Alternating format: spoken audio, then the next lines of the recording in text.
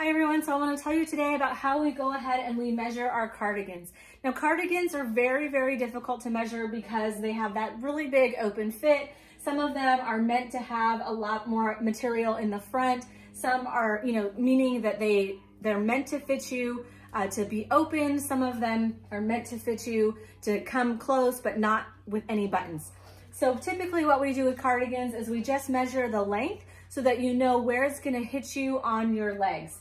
So on this one here, what we would do is we would take the seam up on the shoulder and we would bring the tape all the way down to the bottom, and it has about a 40-inch length. So it's about 40 inches in length for this cardigan.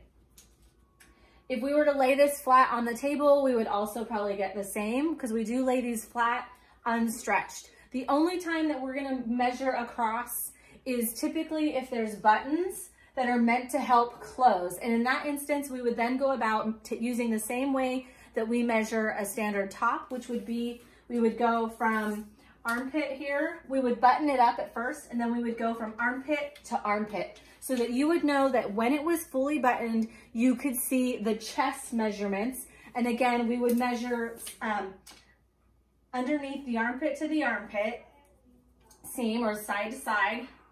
This one is larger, so it's 20 inches. We would say that if this cardigan had buttons, that it has a chest of 40 inches, and then it has a length of about 40 inches. So that's how you would know how to see the sizing for cardigans, and also you can help yourself measure at home some of your existing pieces so that you can kind of get the right fit for you. Hope this video was helpful. You can continue to shop with us at shoplolabees.com.